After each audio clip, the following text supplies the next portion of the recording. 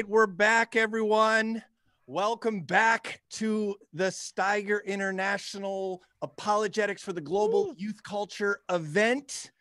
I thought you were about to say Steiger International Center there, like you suddenly thought we were all We're somewhere else. Krugis, Germany together. Yeah, the lockdown has ended and we're all together. Not yet. Someday, soon, hopefully. Let's get started. Put your name and where you're from in the chat so we can start to see the people represented from all over as people continue to log in. I do have two shout outs I want to make because I know of some groups that are watching together.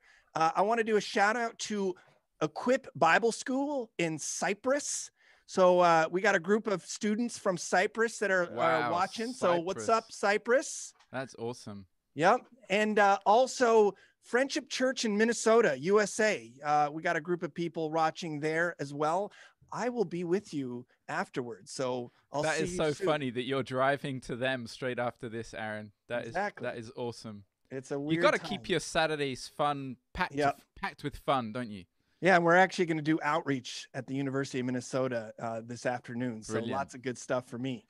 Hey, Aaron, did you notice me dancing in an outreach in that last video? Did you spot that? I didn't, and I don't want to see that. I had some pretty good moves in it. You should next time that video comes up, pay attention for that. I'll try.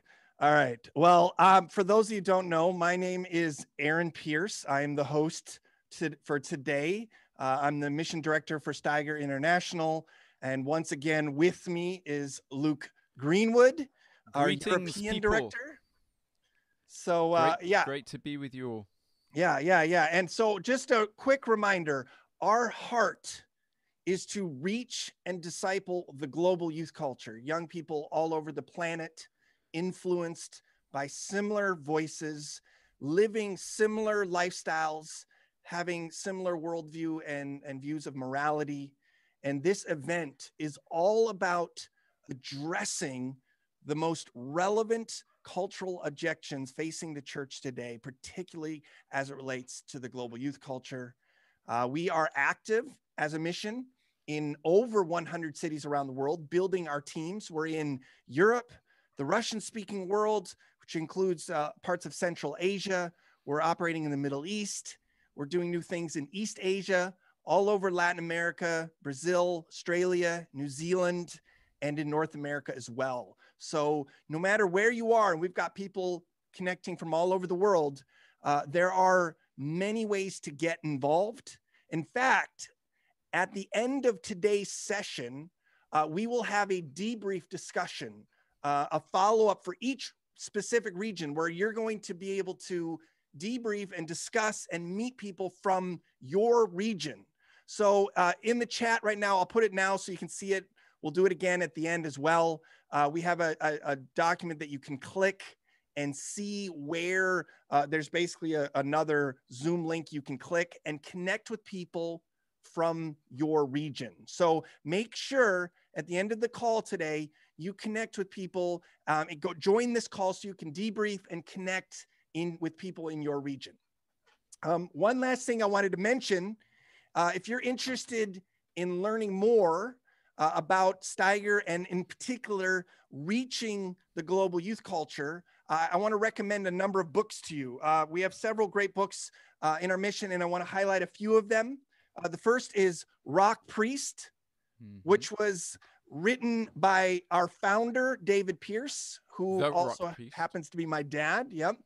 And this tells the story of Steiger, how the mission came to be, and our story beginning in Amsterdam and growing into a worldwide mission through a band. And that's the cool thing about our mission is our mission was started ultimately by a band. So it's a punk band in the 80s. Punk band in the 80s, that's right. And then we've got two other books I want to recommend.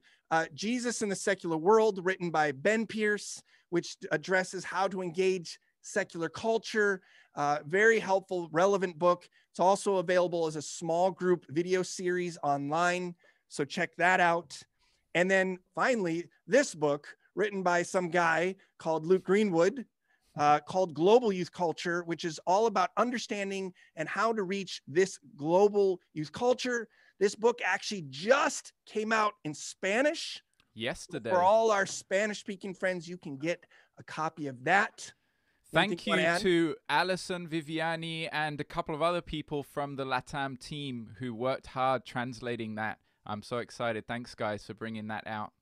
Yep. So there are many ways. We're hoping that this event is just a springboard into long-term work in engaging this culture. And we want to see it happening all over the world. So we're excited to have you with us today. Now, let's transition then to the topic for today. If there is one topic that is challenging the church more than any other, it's the issue of sexuality. In fact, many young people have rejected the church because of this issue. And it's ironic, and we discussed this last week with Justin Brierley, but in a world of moral relativism, the traditional biblical view on these issues is actually seen as immoral to our secularized culture. And many perceive those who hold to these views, these traditional biblical views, as haters and bigots. And so we've got that going on. And then on the other hand, the way that some within the church have treated the LGBTQ with condemnation, disgust, and just a lack of Christ-like love has exasperated the issue. So how can we respond to these tough issues in our culture? How can we point people from these lifestyles to Jesus? How do we hold firm to biblical truth while still treating all people with grace, love, and dignity they deserve for someone made in the image of God? So that's why I am so thrilled to invite our guest today. Our guest is David Bennett. He is a writer, speaker, and passionate apologist for the Christian faith. He's from Sydney, Australia, although I believe you are in London now in the UK.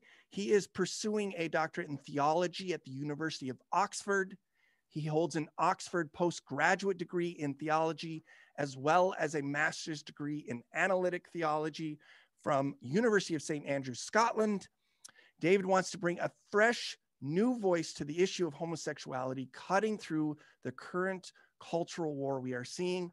And we'll talk more, but he has a book called A War of Loves and other resources, and you can find that on his website. We'll put the link in the chat now.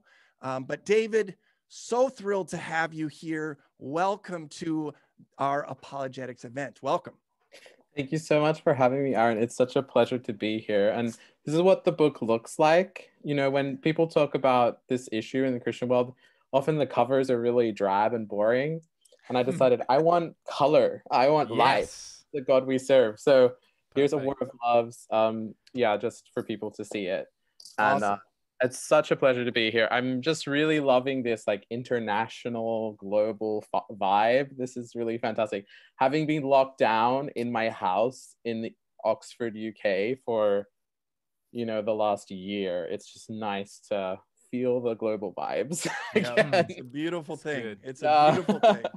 Well, David, could you start us off by, I think to really personalize this and to share your own personal story so we have some context through that. So could you start by sharing your own personal story?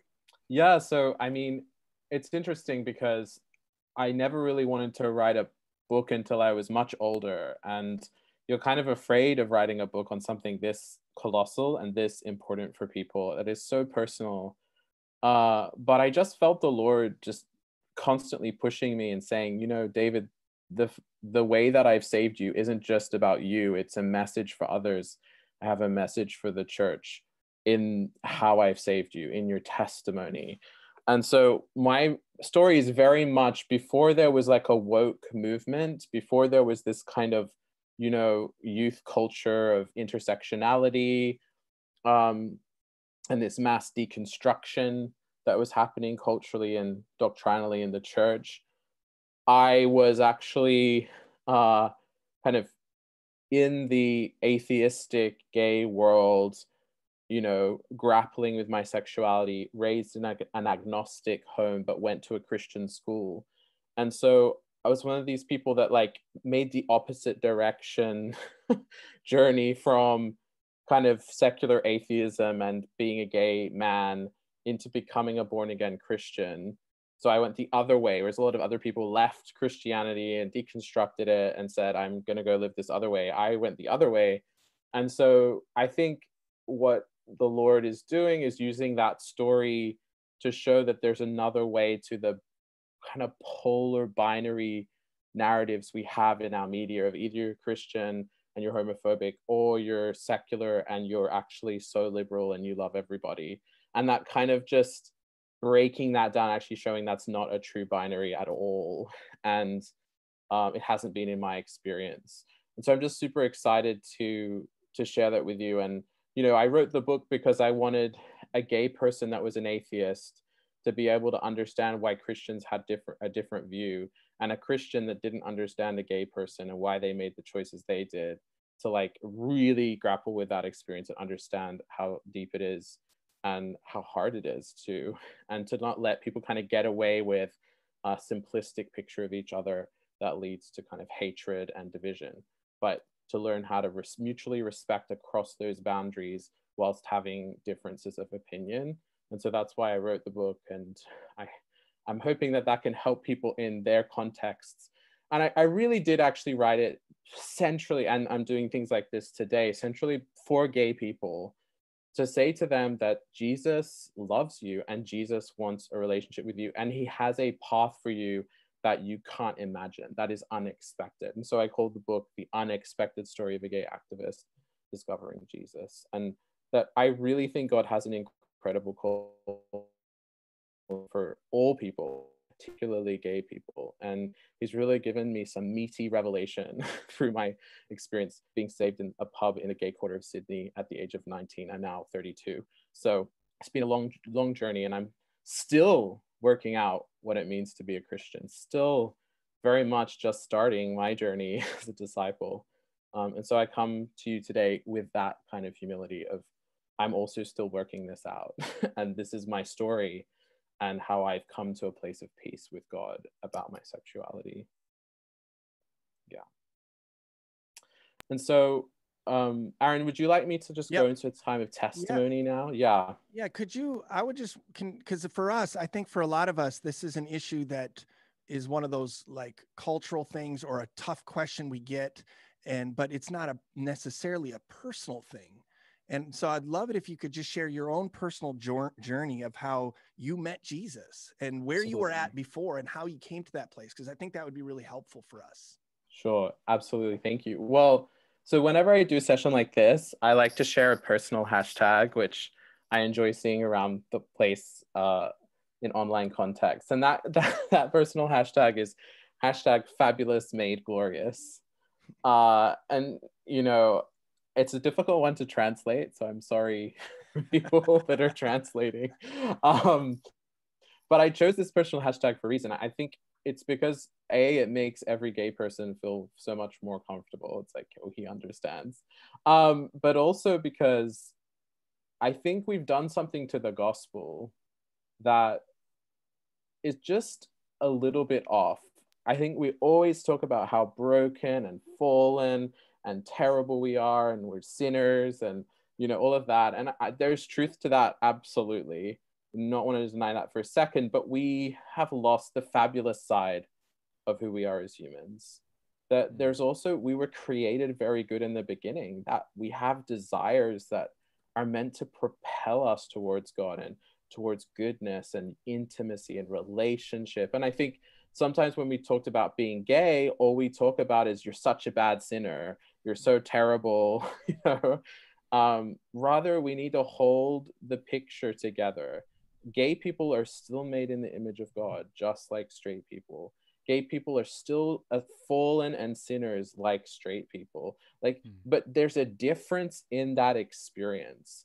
There's a little bit of fabulous that just needs to be embraced in the church. That gay people have a special role. That doesn't make them better. It's just special. There's something different that we go through. And we also experience our fullness and our sinfulness differently in some ways as well. And so that's why the fabulous bit. But then The gospel does leave... the fabulous word like mean something like very specific for the gay community? I mean, yes, in the sense that like when I'm with another gay person, it's like, oh, I see you're fabulous. Like, you know, there's this kind of like, it's a word they use just a lot. Oh, hi, like, you know, like it just cuts that like falsely religious thing that I think sometimes we as Christians can fall into. And then made glorious is kind of, God doesn't leave us in just the created good and just in the fallenness. He takes us into something even greater.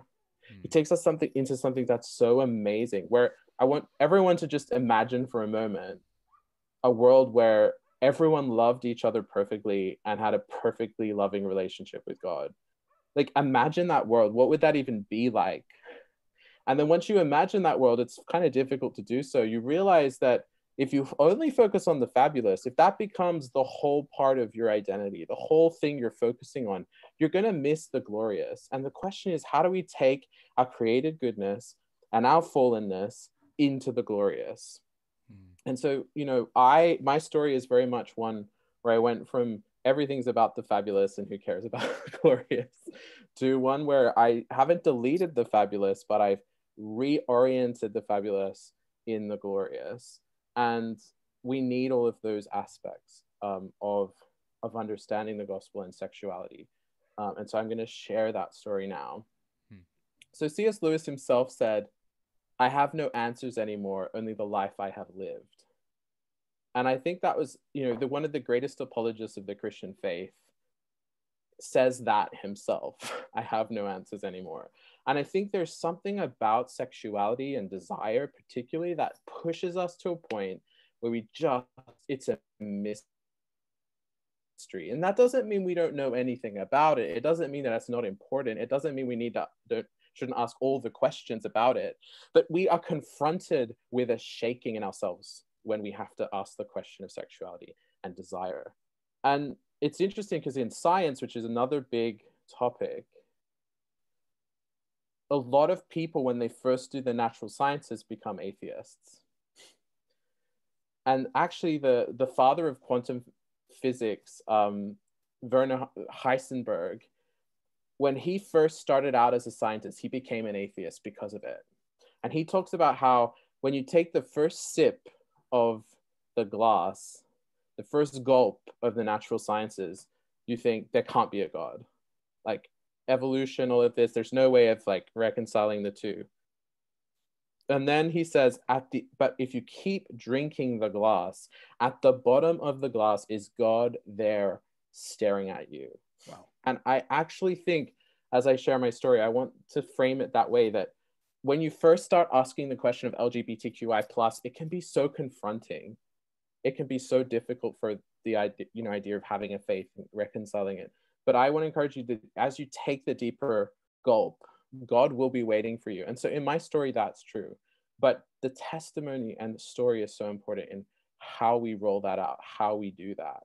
In Revelation 12:11, it says, "They overcome the enemy through the blood of the Lamb, the word of our testimony, and loving our lives not as to shrink from death." And so I think in the Christian evangelical world, we've been very good at overcoming overcoming the enemy through the blood of the Lamb and the word of our testimony, just telling a story. But there's a third element from just me telling my testimony now that I also want us to really have in the back of our minds, in our hearts, which is loving our lives not as to shrink from death. What does that even mean? That is intense. This scripture in Revelation 12:11 is basically be willing to die for Jesus. Basically be willing to take up your cross and give up anything for this Messiah. Sell the field, hold the precious pearl and sell everything else for it. That's the invitation of the gospel. It's not just to preach and have a story and receive grace and the cross. It's to come and die and be resurrected. Yeah. So I want you to have that in, and I think the reason we struggle with sexuality is because we're not willing to die. All of us have to die, straight or gay. And so this is my journey of learning to do that. So it says in 1 John 3:16, this is how we know what love is. Jesus Christ laid down his life for us. You will often hear, and I heard as a young gay person in my teens, love is love. The problem with love is that is what we call a tautology. It doesn't give you any information. It cancels itself out. That love is love. Well, that doesn't define love for you. Whereas we know in scripture that this is how we know what love is. Jesus Christ laid down his life for us. That is the essence and center of what love is. Wow. Sexuality has to wrap itself around that first before it's given its true meaning and it's actually freed to be a source of intimacy. And so that's the third thing, just before I start the story, is I want us to really take that to heart, the deeper aspect of what love really is. Love isn't just an affection. It isn't just a rush. It isn't just, I see someone attractive and I fall in love with them. That's not what love is essentially. That's part of love.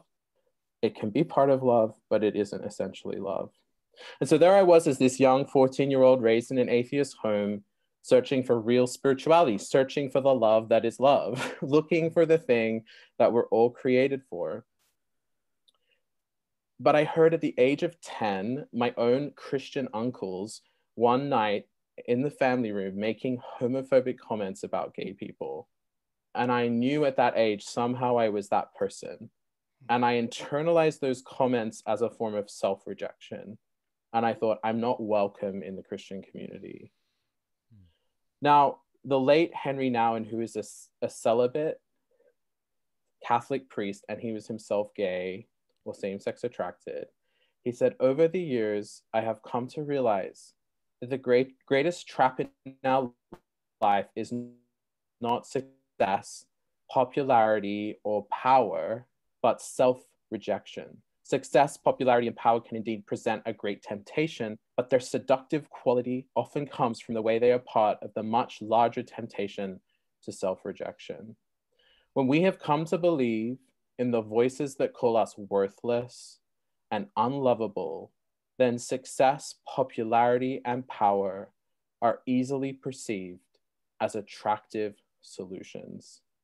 The real trap, however, is self-rejection. I find myself thinking, well, that proves once again that I am a nobody. My dark side says, I am no good. I deserve to be pushed aside, forgotten, rejected, and abandoned. Self-rejection is the greatest enemy of the spiritual life because it contradicts the sacred voice of Jesus that calls us the beloved. Being the beloved constitutes the core truth of our existence. Now, that's a long quote, but I just think it's so brilliant in explaining what I was going through at the age of 14 with my sexuality, is that what my sexuality presented to me was a great temptation to reject myself. And the thing is, the progressive liberal world is very good at saying you shouldn't reject yourself. Those horrible, hateful Christians, get rid of them in your life and go and enjoy your life. You're free. Just go and have a boyfriend or a girlfriend or whoever you want to love. It's fine, absolutely fine. And you're rejecting that self-rejection. But what that world didn't teach me is that by embracing that kind of false freedom, I was actually still a slave to self-rejection. I was still spending my whole life trying to reject self-rejection. And the irony of that is that I was still controlled by it. Wow. And in myself, I built this angst and this anger and this really deep bitterness towards the church and Christians.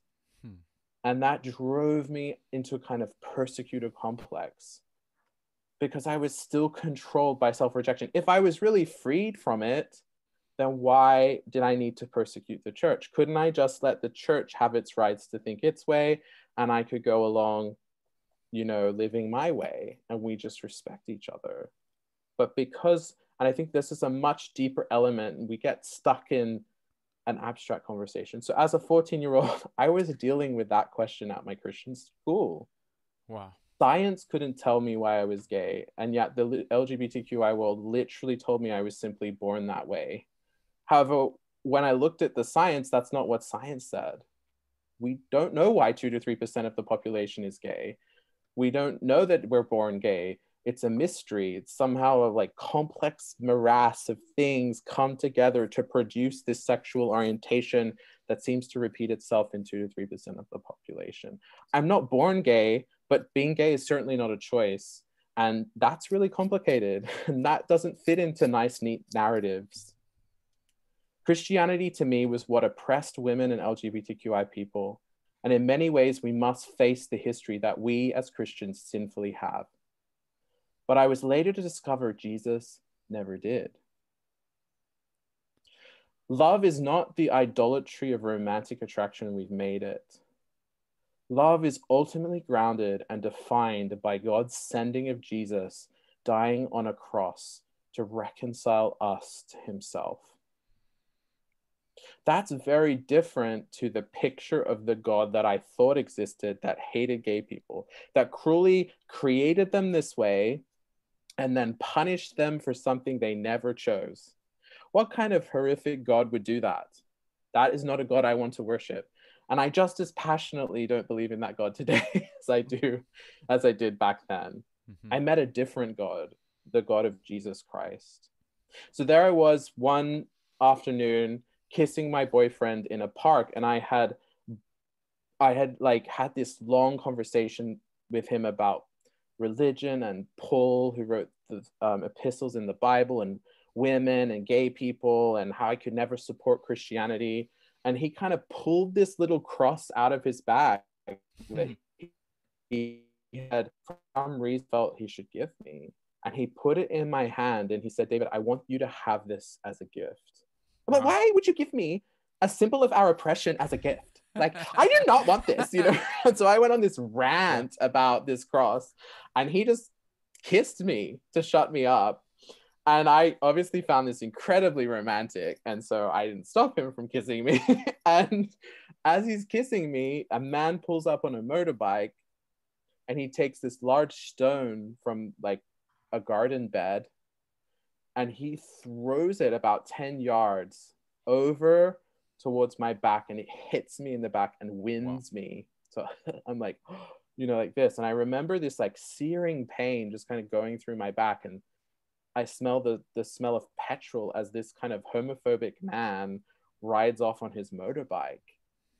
And in my hand was this cross. And I thought to myself, that man, that homophobia was produced by this cross. And I will dedicate my whole life to being a gay activist that destroys this Christianity that produced that homophobia. And I used Christianity as the explanation for homophobia. But what I didn't realize is in that moment, prophetically, God had put a cross in my hand to say, David, I took those stones of homophobia on the cross for you. Wow. I'm with you. Through my boyfriend, Vladimir, the age of 15, God had actually placed that there. And so if you look on my book, I've got a like little cross just down here that's dangling, and that's that cross. And I put that on the cover because I thought that's so incredible.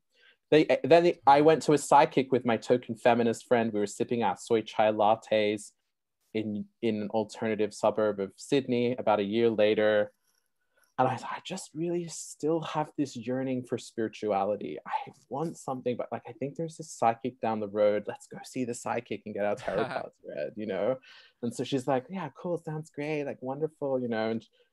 And she dyed her hair black from blonde as a statement against the patriarchy. And, you know, I was like this young queer, you know, professor type that was gonna, you know, write books and whatever.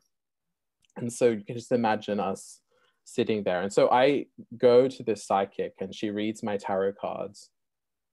And at one point in this meeting, she stops the meeting. She says, oh, you're a child of the light.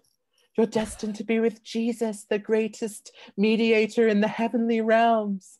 You're going to become a Christian. And I was like, can I have my $20 back? I like, do you know who I am? Like, I'm a gay activist. Like, I'm going to destroy Christianity with my life. You're clearly deluded. Like, give me my money back. I kind of stormed out. I was so angry at this psychic. And so I went back to the cafe, got another soy chai, sat with my friend, and she said, well, David, maybe you will become a Christian. And I was like, mark my words, I will never become a Christian. That religion is like to blame for all of it, and kind of, and so we had this exchange, and I've actually met up with her recently, and she's like, I remember when you said that to me. Look at you now, like, so really amazing just how there were these glimpses of God's love and his chasing after me, subtle and sometimes not so subtle glimpses of the love of God. And then I got to university, and I'd been through a lot of existential questioning about the nature of reality, and I was really like not happy with superficial atheism, or left-wing politics was pretty empty when you got involved, and I was looking for something more, and I just couldn't find it. And I'd written this question, what is love, in my journal at one of those like alternative clubs, where all the intelligentsia people, cultural industries are, and they're usually pretty empty spaces, but I thought I might as well see what people said. And I got, what is love, baby, don't hurt me. Don't hurt me no more. Wow, wow. So many times in this journal, that's what I received as a response to the question that I'd handed out in this club. So I remember being in the taxi and just saying, I'm over this. I'm over this superficiality. Like, there was no good answer in those pages. And it says in Ecclesiastes, God has placed eternity in our hearts. And, until we receive that eternal love from God, like, our hearts are just restless. They just can't find the thing that we were created for. And so there I was, and I ended up at a pub in central Sydney. Now, 3 months before this, I had a debate with my uncle. You can read about it in the book, where I told him there was no absolute truth. He was a Christian, kind of Pentecostal, my cultural enemy. And we had this debate, and I said, there's no absolute truth. You can't communicate absolute truth with language. I've studied postmodern, philosophy. It's not possible. And he leant back to me and he said, well, you just said there's no absolute truth, and that is an absolute truth, and you just communicated that with language, so you just doubly contradicted yourself. And that was like quite frustrating, and I kind of got up fabulously and stormed out of the room and did the gay activist thing, and just told him he was like reprehensibly prejudiced and bigoted, and how dare he ever even stand in my presence. It was like, shut down. And what about all the women, and what about all the gays, and what about all the other religions, and what about hell?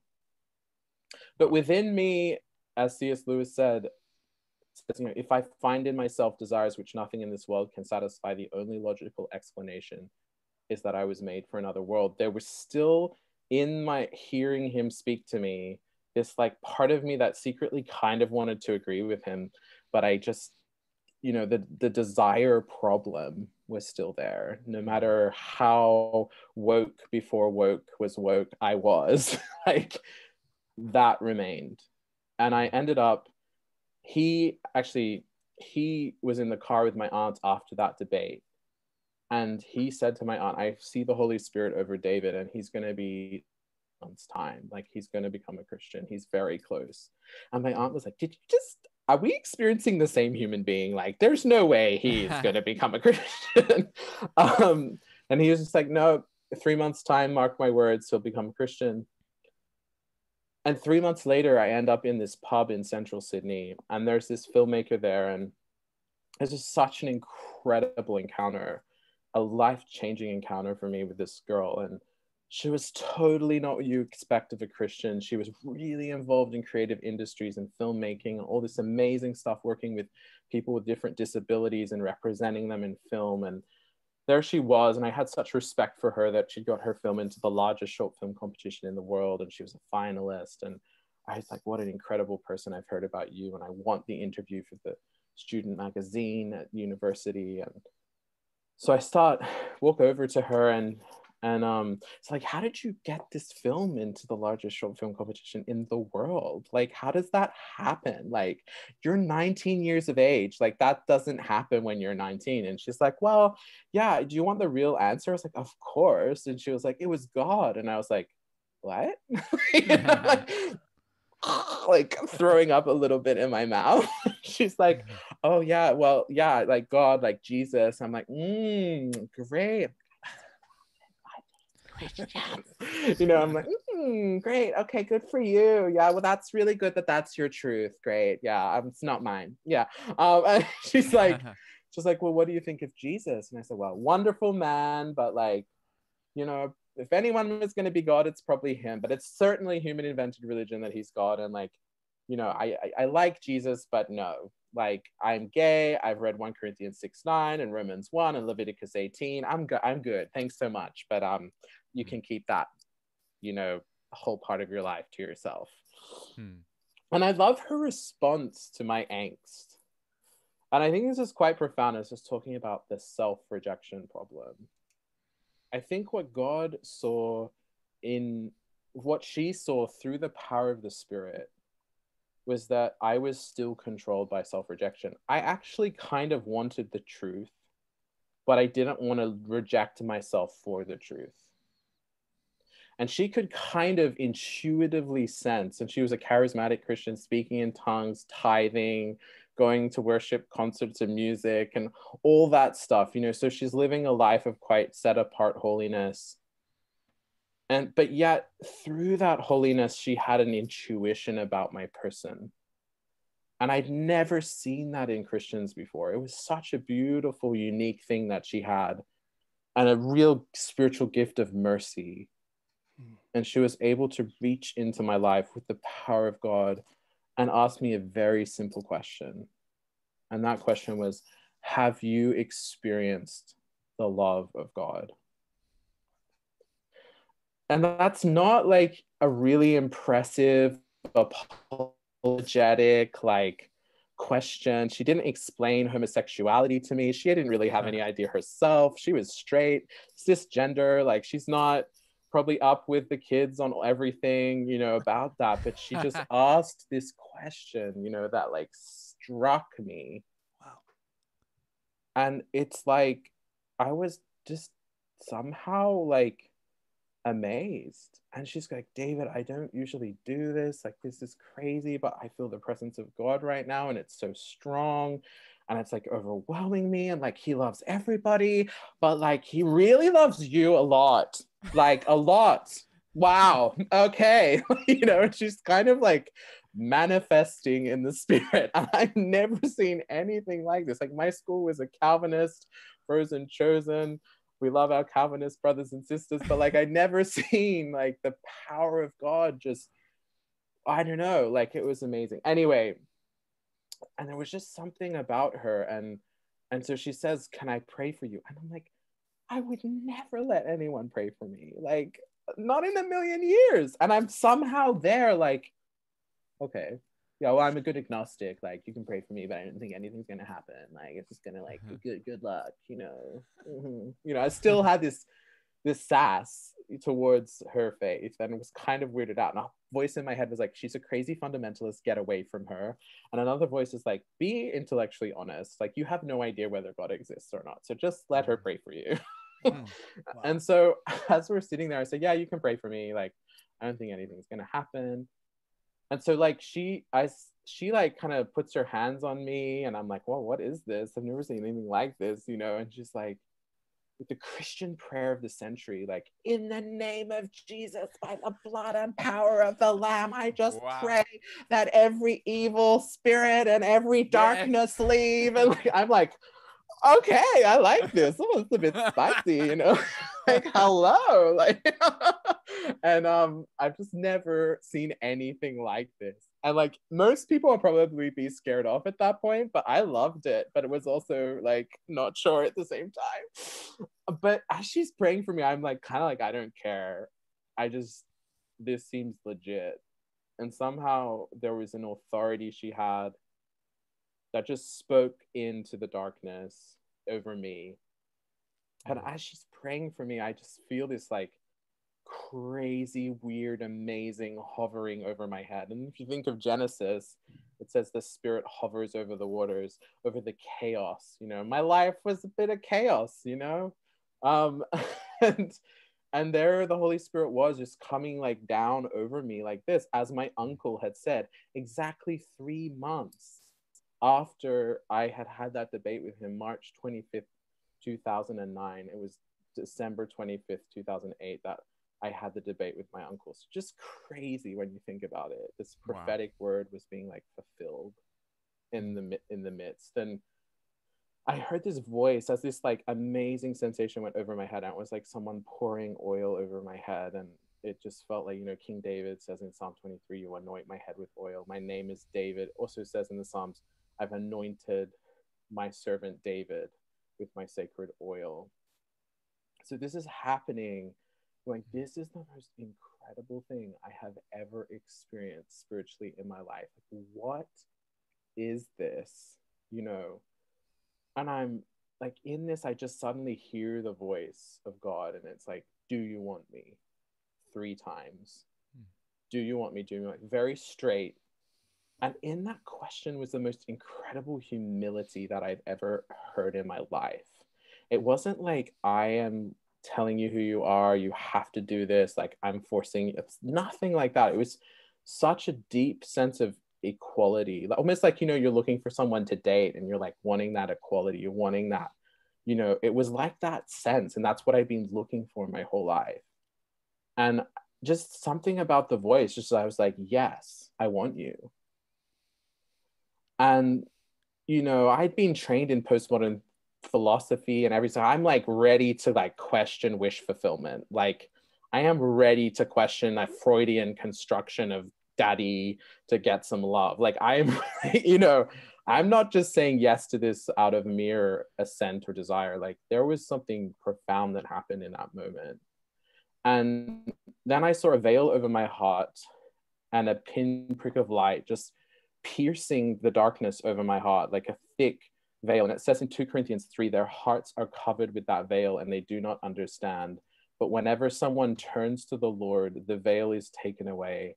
Now the Lord is the Spirit, and where the Spirit of the Lord is, there is freedom. And that's exactly what happened in that moment, is that light of faith coming from God just pierced through the veil, like one of those old school, you know, conversion paintings in a museum. It was exactly like that. This little like, and then I felt this like breath enter me. And I said to her, I'm breathing without breathing. And she's like, you're being born again. Hallelujah. Praise Jesus. And I'm like, but I'm not a right-wing American born again Baptist. Like, please, you know, like, what does born again mean? Like, you know, I'm freaking out. She's like, it's amazing. Like, you're breathing like the Spirit and the air of God and his breath and like all this stuff. I'm like, I have no idea. But it was amazing. And then I'm there and she's like, let's just keep praying. I feel like there's more. I'm like, okay, amen. And maybe not amen at that point, but at least now I'm like amening. And as she's praying for me more, I hear this voice say, will you accept my son Jesus as your Lord and Savior? And I am telling you, like, the spiritual tension in that moment was so intense. It was just like I was being pulled between 2 voices and 2 ways of understanding things. And there was this one voice that was like, get away from her. This is crazy. Like, but I knew that voice was coming from darkness. Somehow I could see, because I'd been born again and illuminated to God's presence and reality, what darkness and light was. I think that's one of the most amazing gifts that I was given in that moment, is I knew what was from darkness and what was from light. Mm-hmm. And so and this other voice saying, David, this is real. This is me. You know, I am God. Like, come into my love. And I just knew to choose light. Why would you ever choose darkness? Like, why would you do that? And so it's a very simple, like, not intellectually like complex realization of like, why would you stay with the darkness? And so in that moment, I said yes. And I became a Christian, you know, in a kind of official way. It was like crazy. I said yes to this question. And like God had evangelized me directly. It was crazy. And I like walked out of that pub with her, and like the love of God had been poured out on me so intensely, like my body was burning, and she had to get like a flannel from the bar and like wipe me down. And this is all happening in the gay quarter of Sydney, like right in the thick of it, right near Oxford Street and Surrey Hills. Like you don't get any more gay than that. Like it was right in the middle of it all. And like it's just amazing how God met me in that place. And you know, and I went home that night and my mum was waiting up, and my mum had become a born again, spirit-filled Christian 3 years before this, and I hated her for it. And there was a rift between her and I'd said, you need to choose between the real son that's standing right in front of you and the delusion in your head that hates me and wants me to go to hell for something that I never chose, you know. And my mum would always say, I don't need to make that decision. I refuse that choice. And there I am walking into the house at 11 p.m., kind of like shaken to the core, like what has just happened? And I'm going to have to eat my words. So I walk in and I'm like, hi, Mom. Yes, been out. Mm-hmm. She's like, are you okay? And she's heard about this prophetic word from my uncle. And I said, well, yeah, you know, I just don't think I think I just like I think I just became a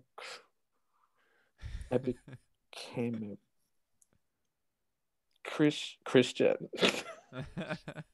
Hallelujah! I knew he was the God of the impossible. My mother's an opera singer, so like the projection is just powerful. And she starts doing this like praise dance around the house. And she's like, I made a covenant with God that if he saved you, I know he's the God of the impossible because you were impossible to save. And oh my gosh, the prophecy has fulfilled itself. And I'm just like, you're like that girl in the pub. Like, what is happening? You know, she's like, oh yeah, like we knew this was going to happen. Like your uncle got this word from God like 3 months ago that you would be saved. Wow. I was completely gobsmacked that my mother knew this was going to happen to me. And so I went like basically to my bedroom, hearing that there was this prophetic word. And then my mom was like, you're going to have to call your aunt and uncle to, like, I'm not just saying this. So I called them and found out like everything and was just so amazed. I went to sleep that night and I ended up speaking in tongues in my sleep. And like, it was so amazingly intense. And you can read about those experiences in the book, but it was just incredible how God pursued me. And I ended up at the film competition 3 or 4 weeks later, and I was looking up at a star in the sky, and all my queer friends at uni, all my LGBTQI plus friends at uni all thought I was nuts. Like, but some of them kind of liked what had happened to me. And like, you know, I used to buy sushi rolls for my breakfast in Australia. Yeah, it's a bit weird, but that's what we do. And like, I would give them all to homeless people. Like, I would never give my sushi rolls to homeless people. Like, this is like a clear evidence that something has changed, like fundamentally, to my inner person. Like, you know, I would be sitting on like park benches, and like the presence of God would show up, and I'd be like, "Go away, leave me alone." Like, and then I was like preaching to my friends. I'd be like, "It's just a free gift. It's just, don't worry about your sexuality. Just receive it as a free gift. Jesus has done it all." You know, I'm saying all of this. The Holy Spirit pours out the love of God in our hearts. Like, I didn't even know that I was quoting scripture, like verbatim. I didn't even know the Bible. Like, it was amazing. And I think about that period of my life with such fondness. And so I was at this film competition, and a lot of my queer friends would be like, "David, are you sure this is because, you know, you're just kind of making up for the fact you haven't found the boyfriend yet? You know, this is kind of a replacement."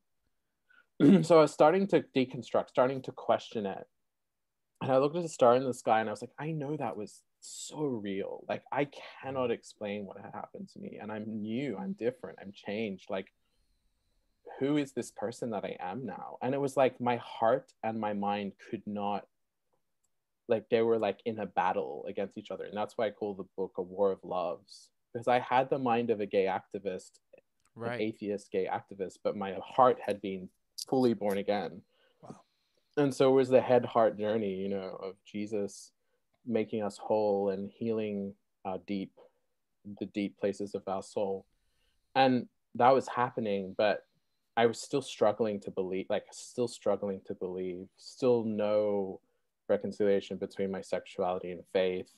And I just was there at this film competition, and the girl that prayed for me won the whole film competition. And I looked at a star in the sky and said, if you're really real, God, I need a sign from you, that I need a rational thing, because this is not enough. Otherwise, I'm a gay activist. Like, what do you expect? Like, I need a lot more than this. So I was just really honest with him. And I ran down to the red carpet to congratulate her, and she comes over to me. There's Kate Blanchett, Jeffrey Rush, all the famous people. What I didn't know at the time was that film competition had been organized by Hillsong Christians, and that they had prayed that a secular film competition could lead to salvation for people. And there I was, basically like being saved at this film competition. And she was there, and she comes over to me and she says, David, this whole event is like for God's glory. I'm just his servant. There are angels everywhere. I've won. It's amazing. I can't believe it, but it's not about me. It's about him. And like, you need to know that he's real and that he exists. And God has been bugging me all night to tell you that. And I just like left the film competition kind of like floating home, because it was another moment of just the undeniable love and reality of God in Jesus. And I was a Christian, and I went to the same church as her that Sunday and found out it was the same church as my aunt, mum, and my uncle. And my dad also got saved after I was saved, which is all just so amazing. So that's how I became a Christian. Maybe we can kind of pause there. Just before we do that, I wanted to read a scripture. In Isaiah 56, it was written 600 years before Jesus came, and it says, no eunuch complain, I am only a dry tree. For this is what the Lord says, to the eunuchs who keep my Sabbaths, who choose what pleases me and hold fast to my covenants. To them I will give within my temple and its walls a memorial and a name better than sons and daughters. I will give them an everlasting name that will endure forever. And then in Isaiah 53, which is the prophecy of Jesus' death on the cross, it says, talking about his suffering, who has heard of his generation? ? In other words, where are his kids? Why is he not procreated? Where is his wife? And I think these are really deep passages that show us the good news that God has for sexual minorities that aren't necessarily going to live an easy life of kind of heterosexual marriage with kids. He says 600 years before Jesus even comes, I'm going to give them a name better than sons and daughters, a name better than having kids or having a heterosexual marriage. He says, I will give them an everlasting name. He doesn't just do that and have a nice promise. He fulfills it in his son on the cross, who becomes a eunuch for the sake of the kingdom of heaven. And so what we see here is the name that was given to LGBTQI plus people, eunuchs, is actually Jesus's name. And we see in Revelation 14, it says there's actually 144,000. No, Jehovah's Witnesses, you're wrong. It's not talking about you. It's talking about the eunuchs who are faithful to Jesus, that they will be able to follow the Lamb wherever he goes. They'll sing a song that no one else knows, which is a sign of intimacy and warfare in the Old Testament. And they'll have a name that no one knows, that God will give them. And so God has this incredible honoring of people who are LGBTQI plus like me, but who chose to trust God and give that to him in celibacy and say, yeah, I'm not going to go down the path of marriage. I'm actually just going to give you everything. And he says, well, then I'm going to give you a name that's even better than that. Wow. And I think we see that Isaac-Abraham exchange that I had to go through in my own journey, where I offered up my Isaac. I gave my sexuality to God, and he said, right, I'm going to give you my son. I'm going to give you the name of the eunuch in Isaiah 56. So that's how I've come to live now. And I'm sure there's a million questions, but I wanted to focus on the testimony because it is just so powerful. And thank you so much, guys. David. Maybe we can have a quick. Yeah. chat. I'm blown away. I'm so blown away. That was such a powerful story, David, and so incredible and encouraging and illuminating to us. There are many questions, and we're going to have some time. We'll take a break, but David, I just want to say thank you. Yeah, thank you for your story, the truth in your story, the power of God displayed through your story. It's just so encouraging, man. So encouraging. It is. And I mean, I was in tears a number of times as you were talking there, David, and the chat is on fire. People are just thanking you here. I mean, for me, that was one of the most amazing behind the scenes view of exactly the kind of people that God has put heavily on our hearts as a mission to love and to go to, and to hear that perspective of what is going on inside is just so powerful. The way you told it, giving us that detail of what God was speaking to you about, how you were reacting when a crazy Christian was preaching at you, is so cool. And yeah, I love it. It's so relevant to what God has put heavily on our hearts.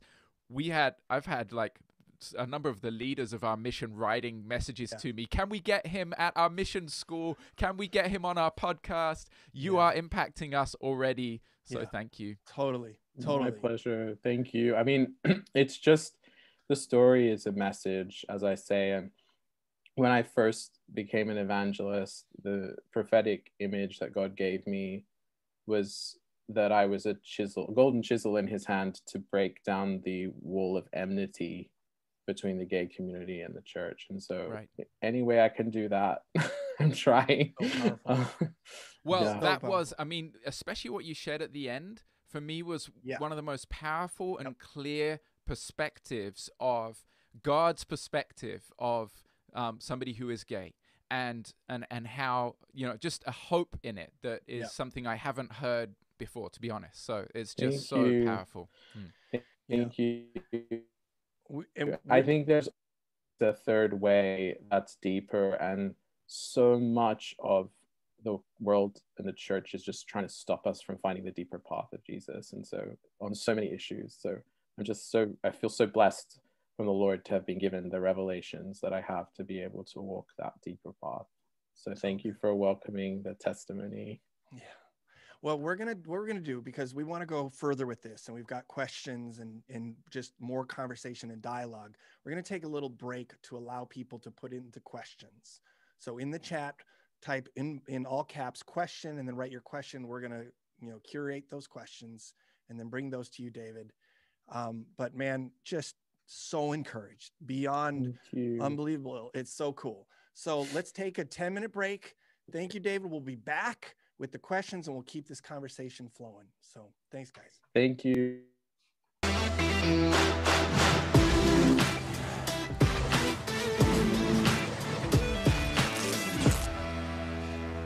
All right. Welcome back, everyone. Man, that was amazing. David, thank you. Welcome back. We've got a whole long list of questions to get to. There's some great questions, by the way. People, great job sending in good questions today. Yeah. And maybe thank you, everyone. Yeah, maybe I'll just start it just with a general thing. So many of the people on this call are connected to our mission, Steiger, and our heart is to reach young people that would not walk into a church. And certainly those that have at best an apathetic and maybe all the way on to a hostile view of Christianity, which certainly you came from that space. And many in the LGBT community find themselves in that hostile space. If our heart is broken for people and we want to go and reach them, where do we start? I don't have your story. Most of us don't. So can you just give us some advice from your perspective? If our heart's breaking for this, how do we start engaging people? Please speak to that. I think it's a really fantastic question. It's so complex. I think every individual person's story and journey, like, it's hard to give a formula, but I think you can give ingredients, you know, to an approach to LGBTQI plus community that is about effective hospitality, intellectually, spiritually, relationally. I think one of the really big things that is missing from a Christian response to these questions in general is to understand the problem of suffering. I think, and also the gay understanding of these desires, like the mainstream secular understanding is like, being gay is fine, it's wonderful, everything's just good. But that's not the experience of gay people. You know, the experience of gay people is that they have this irreconcilable attraction that just like appears, and then they're like, what's not to the opposite sex? And there's a lot of grief in that, because you can't just go on ahead in your life and just have a family and kids and do the normal thing that everyone else is doing. And you have to ask some pretty intensely profound questions. And so when Christians come along with like these explanations for sexuality, and they're like, well, it could be abuse in your household, it could be all these other like psychological things, and they've said that in the past, and some of that's been pretty dodgy, you know, to use an Australian term. It's pretty like inadequate and sometimes even damaging. And there's been things like conversion therapy, like, oh, why did we ever do that? And like, you know, like, why did we not just say, here's the gospel? Why did we not just say suffering is a mystery that Jesus helps us with? And your sexuality isn't just suffering, it's also a gift. And so I think if we can understand sexuality with that lens of this is a form of suffering and it's a mystery that God has spoken about, but not in a way that gives us this ultimate authority to explain it away. Yeah. And to say like, I don't know what it's like to be gay. I have no idea what that would be like, but my gosh, I know that Jesus's company is the solution, that Jesus's incarnational presence in the Holy Spirit is the thing that can help that person understand that mystery and actually look deeper into it, and then find a vocation of obedience. I think if we can look at it that way, rather than trying to explain everything so fast and try to have every answer, and come at it with a kind of humility but a confidence in Jesus, I really think gay people will respond to that. I don't know one gay person who isn't really interested in the gospel, actually. You know, I know a lot of gay people. It's just they've been so hurt and they're so done, and they're like, I can't come back to that. Wow. And I think wherever we can, trying to defy the stereotype that they have in their head of us. And there are a lot of cultural scripts that we can fall into. We're either like the broken record, everyone's going to hell and they're all gay people are terrible, and or we're like, everything's fine, God loves you, it's all explainable, just be a Christian. It's like, this is hard stuff, and this is deep, and this is going to take time. But I just love in my story the confidence that that girl in the pub had in God to answer that for me, even though she didn't have all the answers. But I also think it took from me faith, and that's the mystery, is faith. We're saved through faith, and I just knew to hold on to Jesus no matter what, and that just brought me to a certain place.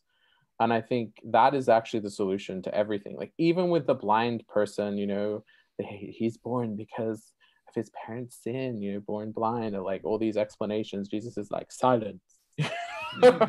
Like he's blind so that the glory of God can be revealed. And I think that's just the answer of God, is the glory, and trying to get gay people to experience that glory in their situation, rather than giving them some very human, broken kind of explanation. I think one thing you said that really struck me, and maybe just adding to what you just said, I haven't necessarily framed it through the lens of suffering. And of course, in our day and age, suffering is often something we don't want to talk about. And there's all sorts of weird teaching on suffering, right? And I guess framing it through the lens of suffering doesn't make it an us versus them, because we all suffer, right? Yeah, exactly. And so now, listen, I'm not looking at you as, well, you're dealing with something unique. We're all suffering. And you know, there's still choices there. There's still, like, we don't want to make it somehow we're not responsible, but I think it creates what you said earlier about this gift of hospitality or mercy. And I think that's such a powerful thing, that almost supernatural mercy that you spoke of. Can you talk about how we can offer, what is that hospitality that you spoke of look like for someone like me who's doesn't come from that background? I think seeing your own suffering as a gift. And I think if, like, often as a celibate gay man, like, I really struggle sometimes in certain kinds of Christian contexts. I feel the least at home.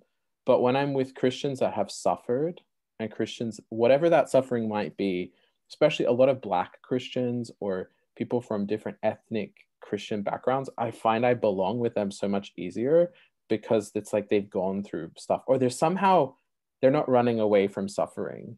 They're like, we have suffered and we've brought that to Jesus. And even in like Black gospel music, you can hear that sound, you know, of, I bring my suffering to Christ and I'm not hiding it, you know, or like that opens up a space where someone can kind of trust you with deeper, ultimate questions, you know. And so I think the first thing is to see your suffering as a gift. Don't run away from your suffering. See it as a way to identify with others. So my aunt is amazing. You know, when I was first going through all of this and I had a boyfriend and I was still pro-gay marriage, like not everything just changed in my testimony. I was still quite liberal in my view of marriage and thought the church should change and that gay people were committing suicide because it wouldn't change its view on marriage. And I had that whole paradigm, you know. But people just kept pointing me to Jesus, and she would just say to me, but you've got the Holy Spirit now, and all I want is for you to let him show you what is real, and the Holy Spirit will never contradict the scriptures.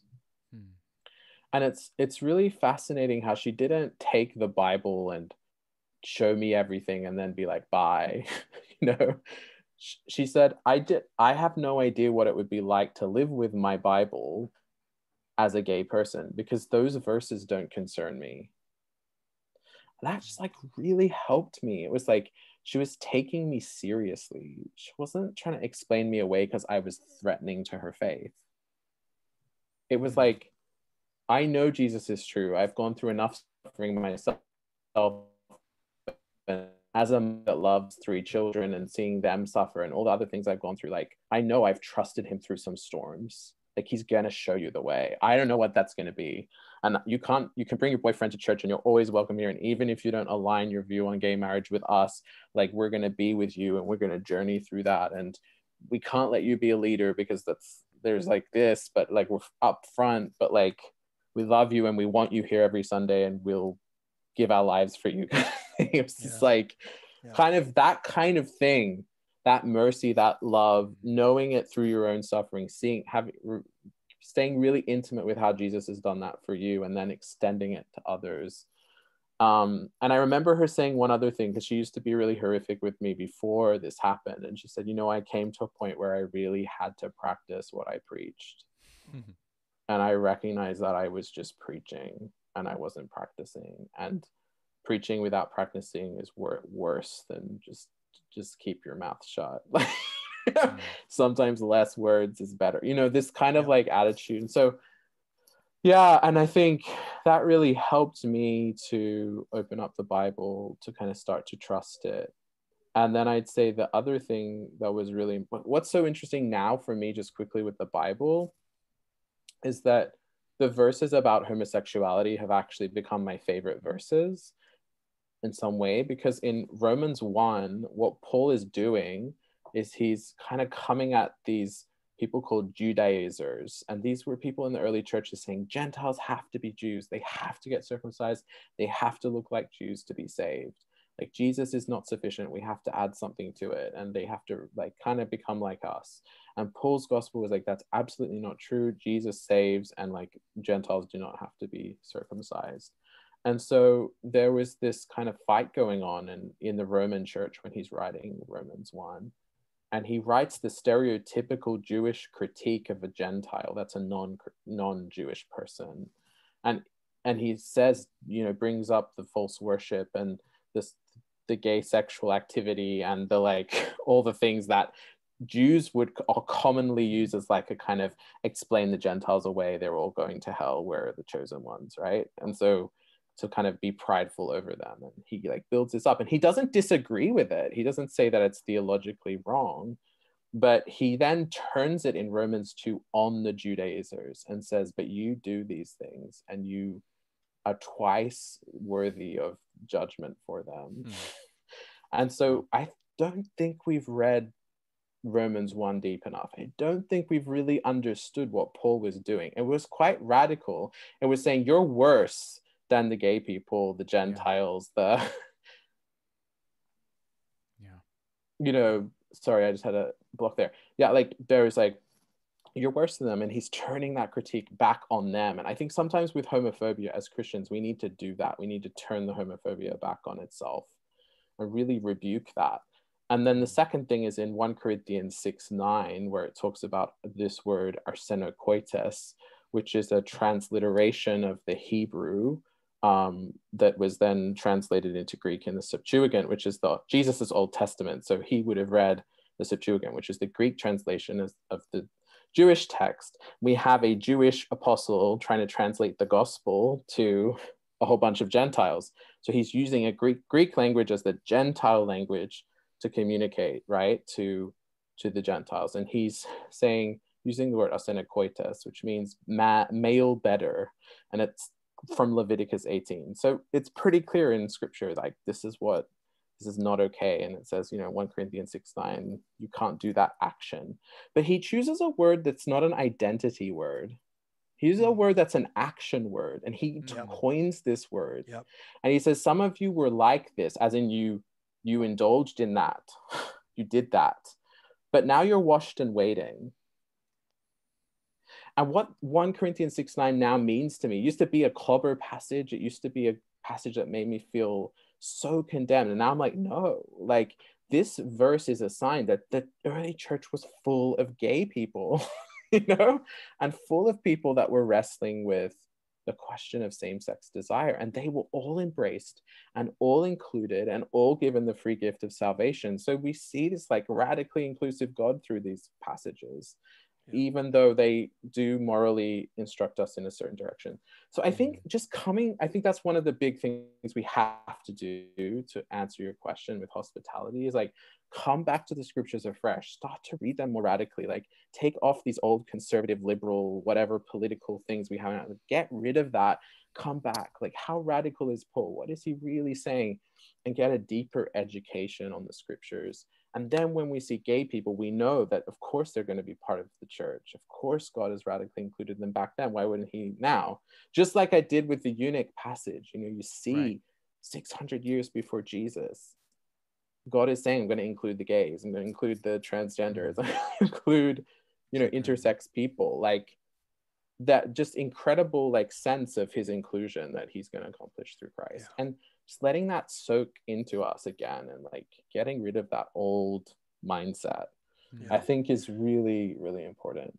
Could you quickly speak to, because I think for us that are not in this space all the time, it's the issue of identity versus like my actions. And I think, even the question of, is having same-sex attractions or feelings of same-sex attraction the same as now identifying myself as a gay person? Like, is there something there that we need to separate, or help explain that concept a little bit?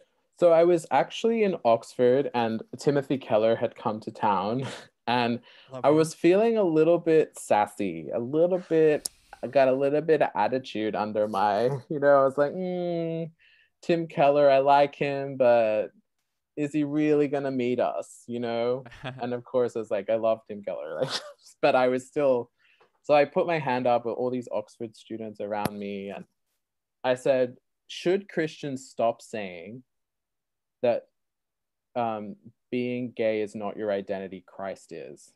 That was my question to him. So I thought, well, I respect him deeply, so I'm hoping he'll have a good answer. And he said, absolutely, they should stop saying that. But here's why. He said, because any aspect of a human identity is important to discipleship.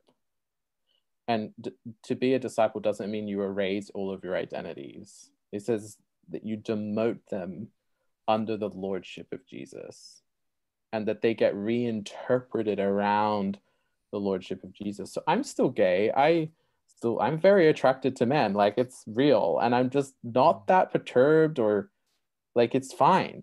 Like, there's no culpability in that. I didn't choose that. Of course, if I lost, there is, but like, there isn't a culpability in that. I didn't choose to be gay, and that's okay. And I'm called for a very short period on earth to give that to God, and to like enjoy intimacy in friendship and in other ways, and to like reform the church so that it is living in the way Jesus did. And by the way, Jesus was celibate. He wasn't married, and he is the greatest life of intimacy ever known to human beings. So the idea that I have to go and have a gay marriage to flourish is completely false. And I actually think you're freed when you realize I don't have to get married to be whole. That's incredibly liberating. Not that marriage isn't a beautiful thing when it happens in Jesus, but like the whole lie that I'm not complete until I meet someone romantically, and the idolatry of romantic love, that's not Christian, and it's not humane. It's cruel. Like, sometimes you just don't meet someone.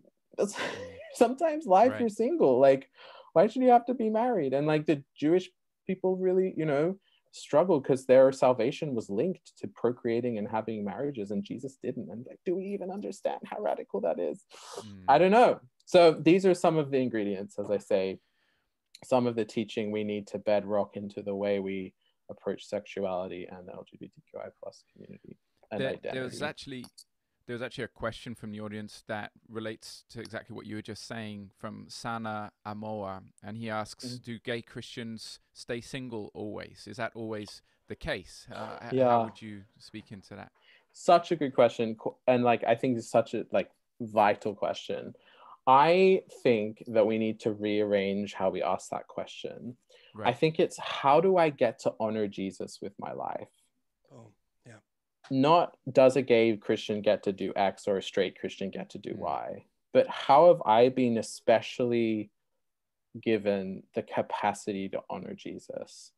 And if that's in heterosexual marriage, great. And by the way, many gay people I know, their sexuality, have ended up in very crazy circumstances finding an opposite sex partner, and their essential orientation has not changed. They're still gay, still talk about the fabulous together, but there's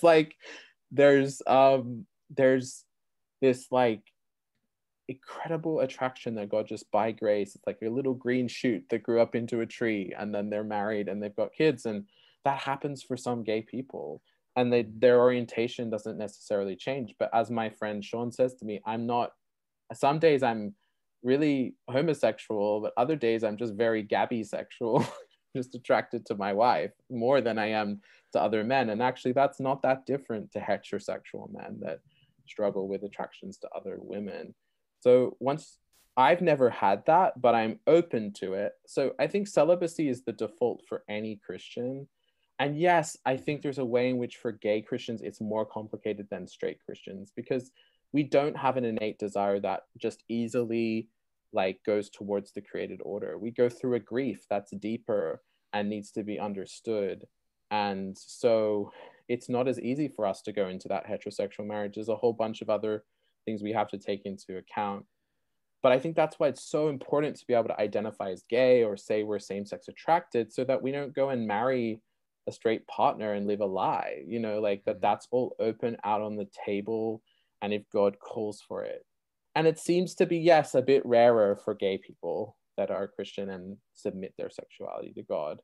But it's still an option. And so it's not just celibacy, but there's a sacrifice as gay people we have to give that I think is in some ways more than just a heterosexual person. Well, that's exactly what I was going to add and do a follow-up question on. If I'm honest, and I've had many gay friends and had opportunities to share the gospel and to talk about faith, and it was great to hear you say before that you'd all your gay friends are open and interested in the gospel. I've found that to be true. amazing. I'm sure many here have. But if I'm honest, I always have this fear when I'm talking to somebody, thinking about that dying to self that you talked about, that this would mean for them. And it's not my job to fix that, but I'm thinking, wow, if this person comes to Jesus, what they're going to have to sacrifice, and the point you just made is bigger in most cases than what a heterosexual person would. Now, I think you've made a really important point, which is, you said all Christians, I forgot the word you used, but celibacy is the Default. default. Thank you. The default. So I think you and many people who have gone through this walk are teaching us something that has not been talked about in the church, the importance of being single and the amazing life that we can live as single people. So I hear that, but how can I help a gay Christian, a gay person becoming a Christian, knowing that they are most likely going to go through some really challenging times? There's going to be a lot of self-denial and it's going to be hard. How can I help? It feels like almost like, it's hard to tell them, come to Jesus. And then how can I help them then after that? That's a great question, Luke. I think personally, you have to hold the discontinuity and continuity of being heterosexual and gay together constantly, and not try to say, oh, we're all like each other completely, but not like, oh, you're so different that there's no way that our common humanity can speak into each other's situations. And like holding the discontinuity and the continuity together and not ever letting that be compromised. I think that's really important. And then the second thing is, I always say that like homosexuality is not a discipleship issue. Is not an evangelistic issue. It's a discipleship issue. And you can't get to discipleship until you've experienced the gospel and you've experienced the love of God. But I think Christians try to rush over evangelism. Sometimes someone just needs to know that they're justified by faith, that they're included, that no matter what, God accepts them, that his love will run after them, that, like they're completely evangelized and they really understand the gospel, that we, all of us fell short. Okay. For now, no straight in Christ, like we're one humanity. God has like saved us, that they need to know the gospel, know they're embraced, know the kind of radical grace message of Paul and like all of that stuff that frees them, and then they can give their sexuality as a gift. Like they don't feel moralized into being forced, but they want to give that out of love for the God they've encountered. And that's a very different thing. And I really think that I feel moralized into becoming celibate is really dangerous, really wrong. The same with marriage. Who wants to be moralized into marriage? Like I know a lot of pastors' kids that feel like they have to get married to please their parents. It's really gross. Not just pastors' kids, but particularly pastors' kids feel that because they don't want to disappoint their parents. But then I find out they get divorced a year later, and like because they're not like, let's slow down, let's be patient, let's experience God's love, let's let him lead us into a beautiful vocation of self-gift that is not forced or done by some other compulsion other than the love of God. And I think that's the place out of which God is pleased with us and loves us giving up crazy things for him. And we're always called to give up crazy things for him.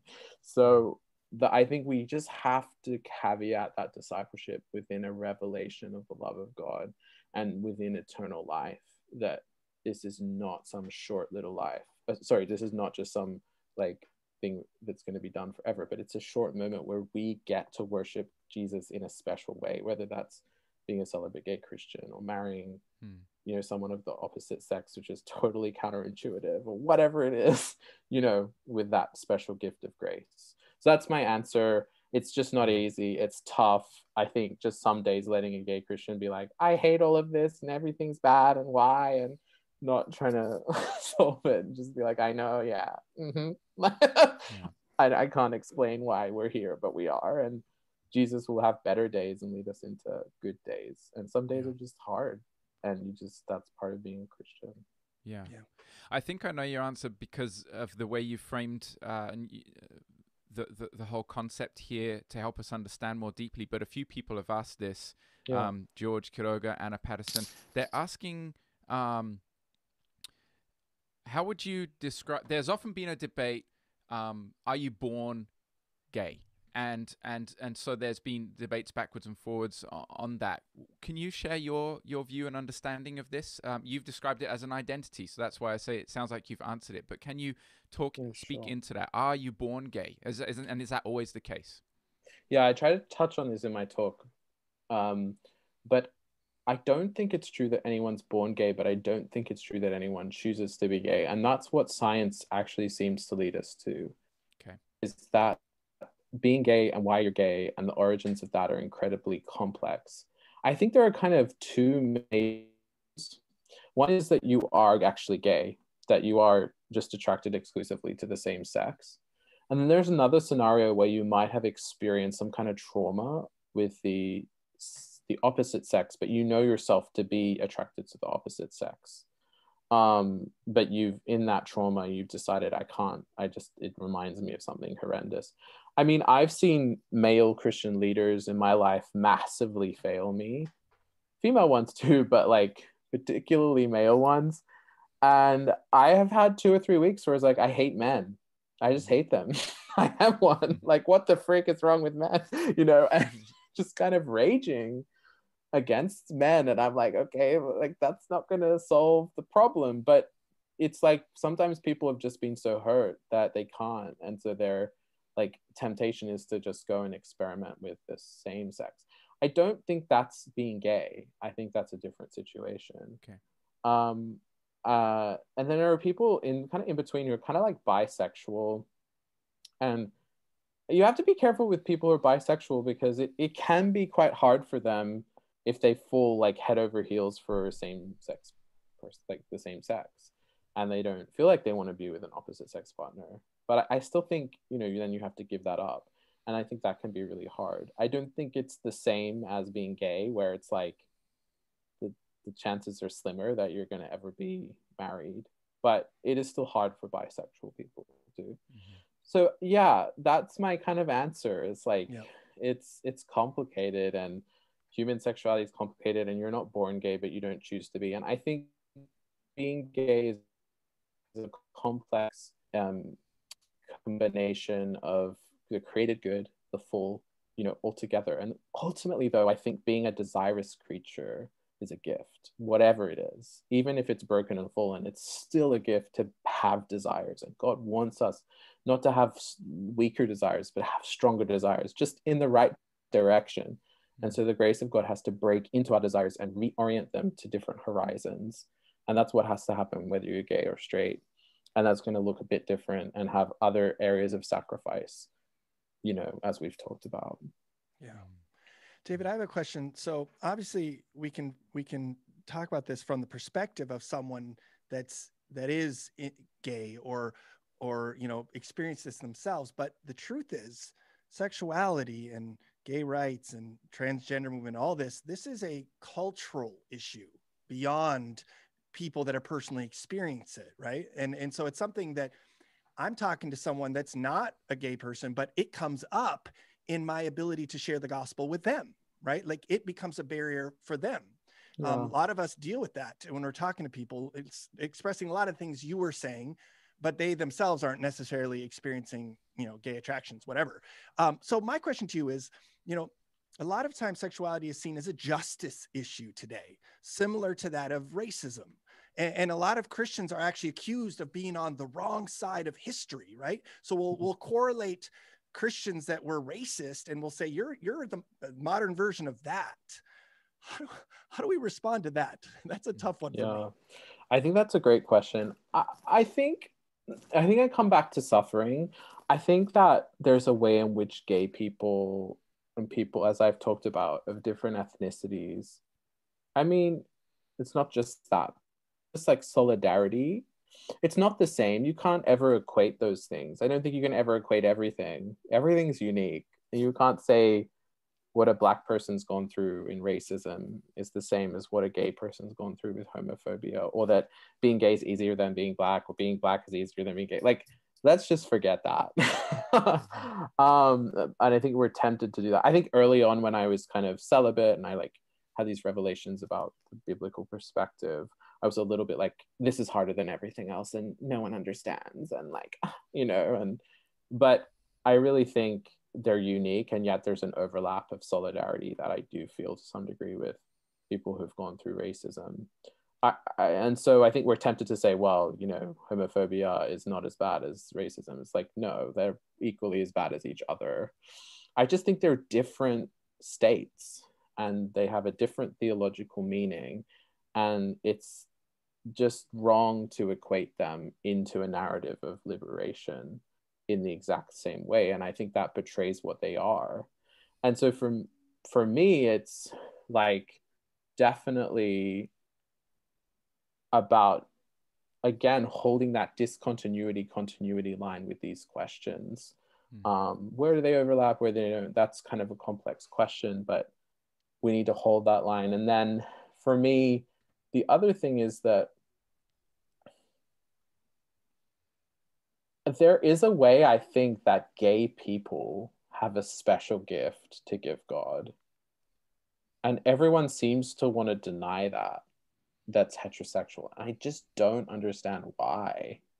Because heterosexuals have a special gift. Like, it's like, it's okay. We all have different gifts. Like, what would be a source of suffering in Jesus becomes a gift. And I'm actually grateful for the LGBTQI plus movement and gay rights movement, because I wouldn't be able to be free to make that decision to give my sexuality and celibacy to God if it wasn't for that. If there wasn't the whole movement for gay rights, if there wasn't this liberation of some kind to actually make a free choice. And I value that. I just think the better choice is to give everything to Jesus. And that's what we're preaching. Whatever it looks like, he's worthy. And so for me, I'm just grateful that I have the gay right to be celibate. And I'm grateful to the gay rights movement. I'm also incredibly angry at how something that was meant to free me and give me the right to choose how I wanted to live is now trying to close that down and say I can't be a celibate gay Christian, that I have to be somehow ashamed of that. I mean, I'm queerer than the queer.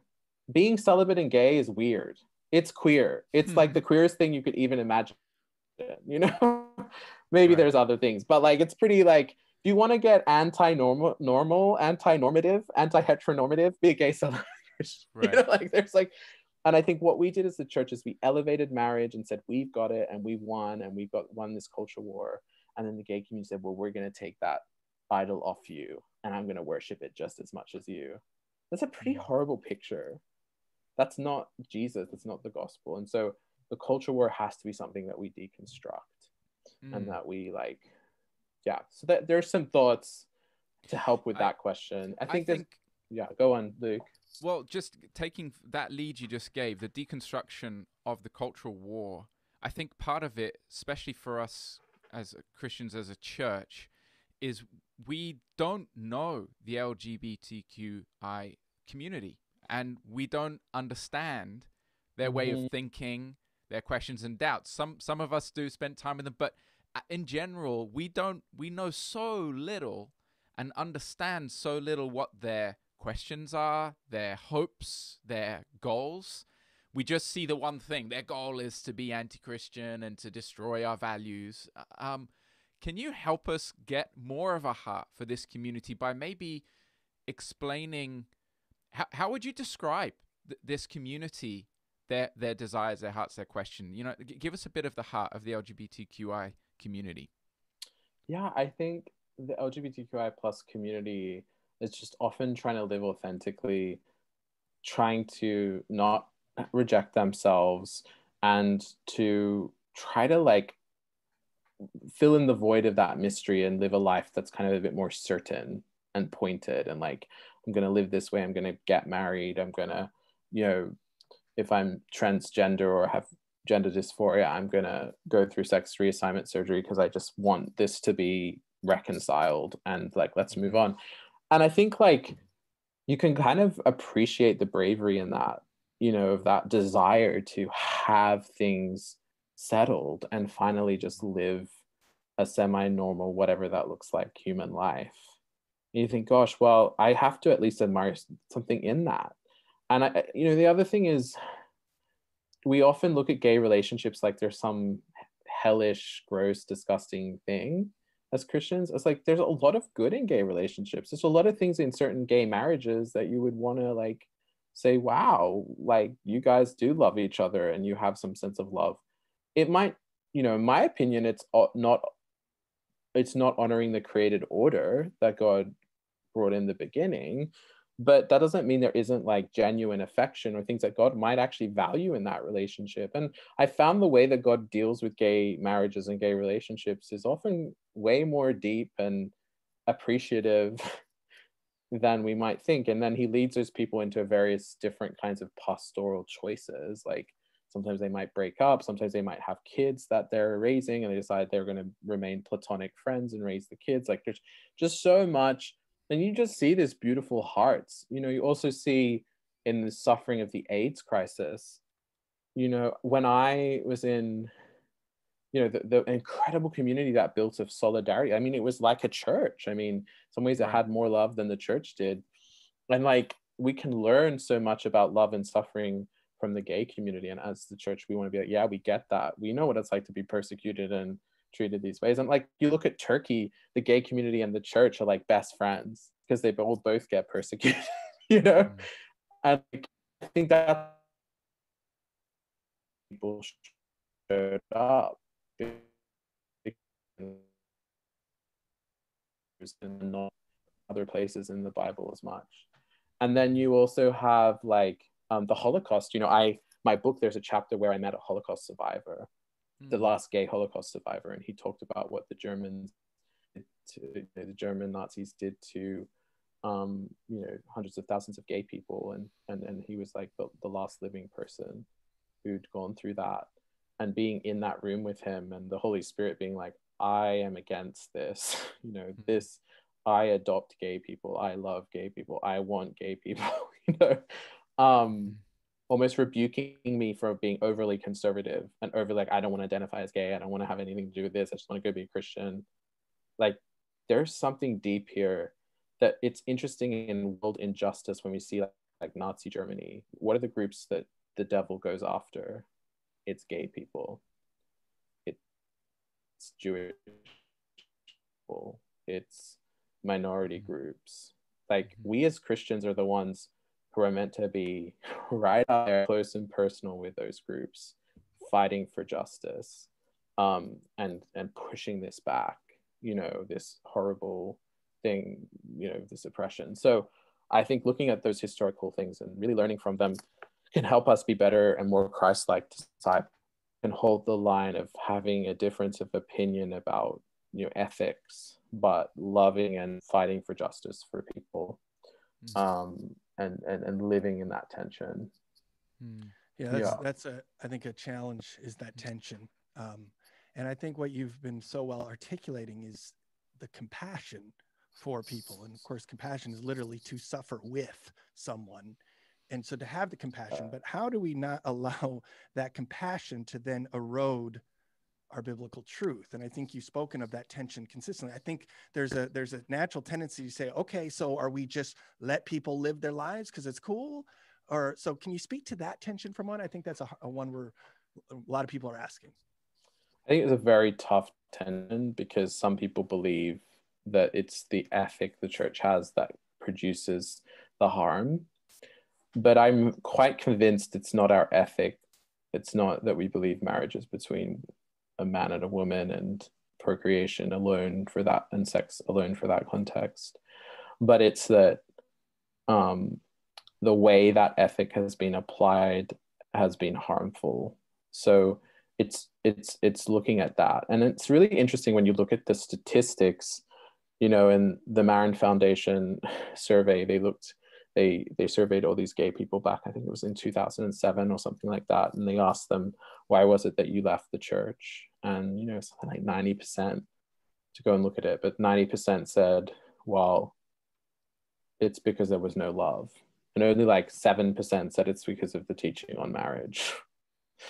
And I think there's no love is the continual reporting of the gay community, a lack of compassion.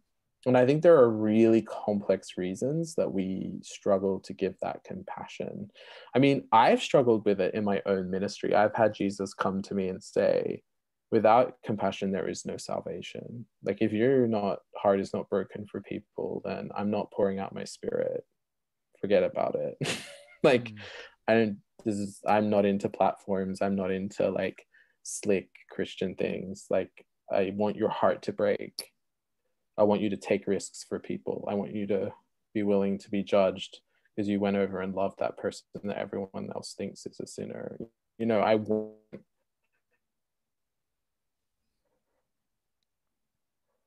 being aware of that ourselves and crucifying the flesh, way that the biblical together call is what we have to do. That's what Jesus did. And he always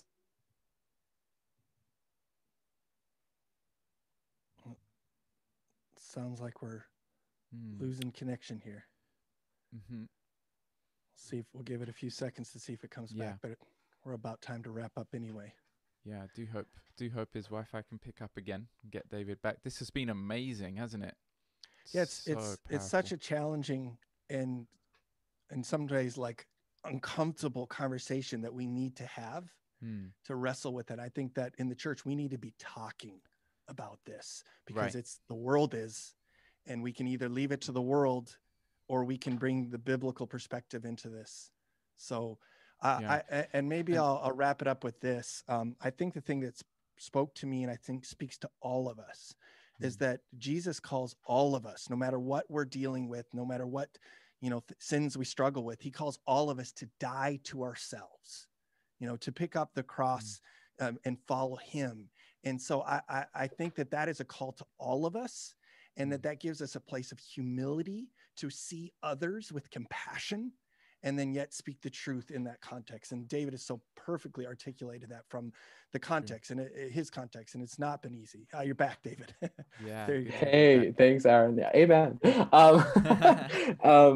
Yeah, just quickly. So there's just one bit to answer your question. I think we also need radical identification and radical differentiation. And so just quickly, the woman at the well, you see the Samaritan woman, there's a radical differentiation where Jesus says, no, actually, that's the wrong mountain that you try to worship God on. That's not the right mountain. The mountain's in Jerusalem. I'm a Jew. It's right. Like, Israel is the chosen people. Like, you're not doing it right.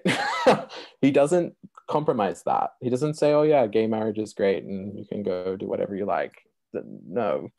But he does say, here, I know what it's like to be human, and I know you've gone through these relationships. And he radically identifies with her humanity and gives her a prophetic word and like ministers to her, and like really in no way puts himself above her, other than the fact he's the Messiah. Like, he doesn't, it's just such a fascinating, like, radical identification, radical differentiation at the same time. We see this time and time again with God, like radical holiness, transcendent from us, like where he's nothing like us. Holy is completely other, and yet he becomes incarnate as a human being. Like, these are the ways we have to hold truth and grace together. Yeah. David, I mean, I wanted to say also to to our audience, you guys have sent some great questions. We've tried bringing as many of them in as possible, but we're not going to be able to get to all of them. But I was wondering, David, if just as sort of an ending thing, do you have a message for any from our audience who are themselves struggling with this, dealing with different questions around their sexuality, trying to figure out how to follow after God's calling in their lives, and at the same time struggling with sexuality? Any message that you could share with them?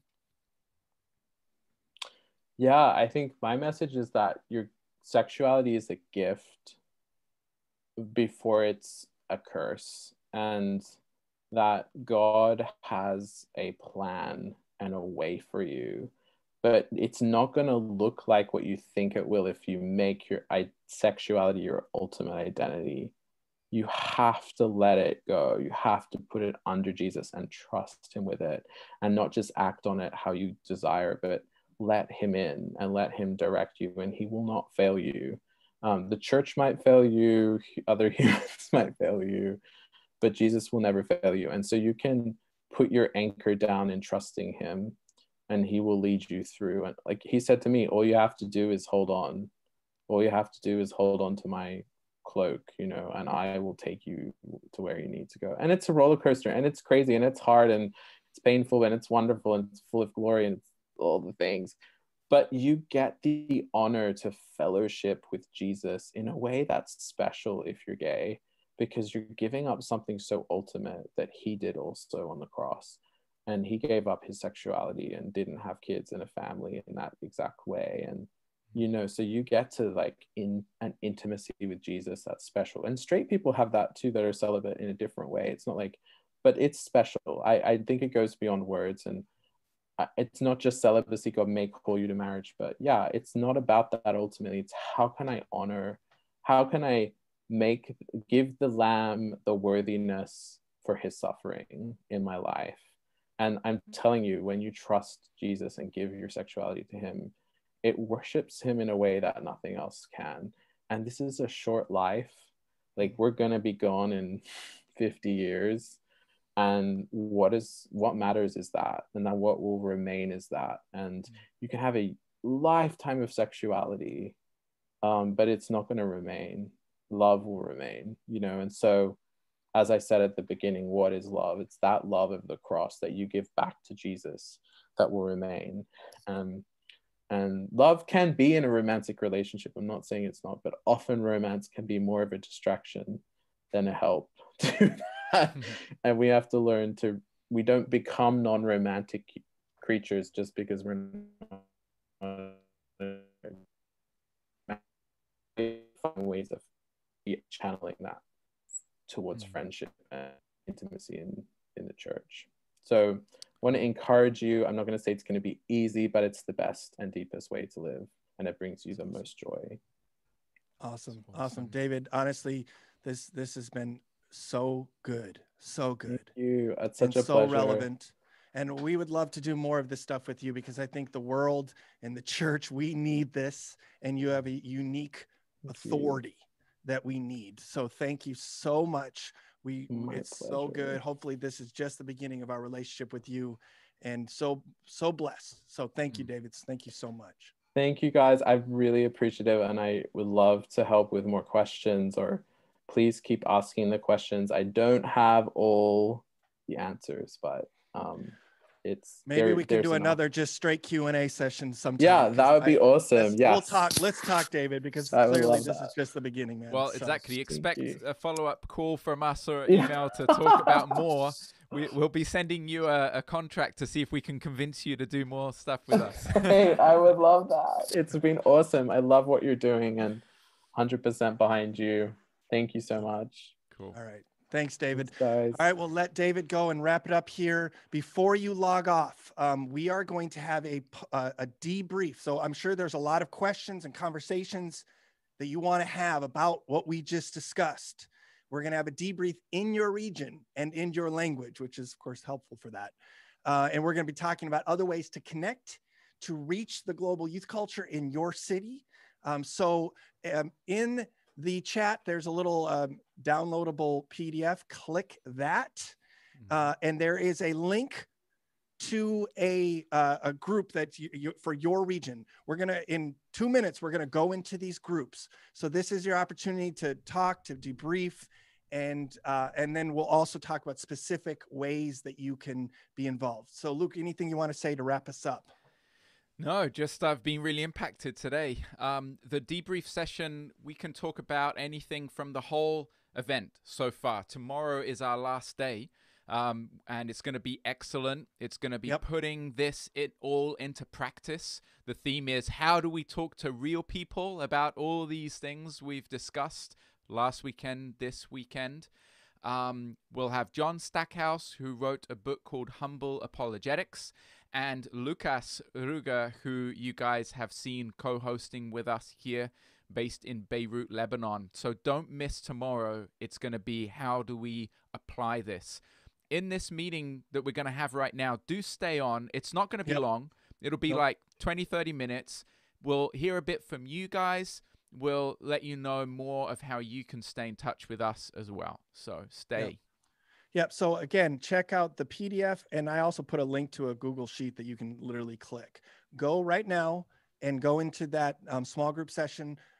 That's the end of our session today. Man, so good, so challenging, a lot of things to wrestle with. But God is definitely moving through this. So thankful for David. So go ahead, everyone. We love you. See you tomorrow, same time, same channel. And we'll be talking about how to apply this in talking to real people. Love you all. Go ahead now to the small group discussion. And Friendship Church, I'll see you soon.